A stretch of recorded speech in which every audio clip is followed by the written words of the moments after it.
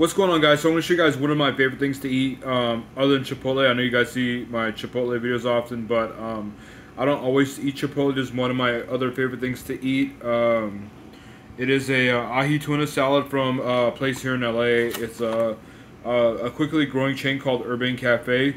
Really good place to get healthy sandwiches, salads. I like the ahi tuna the ahi tuna salad because it's really good quality. They put edamame in there, all sorts of vegetables. You can also get an option of dressing. I like this Japanese chili one, and also they put in a piece of bread.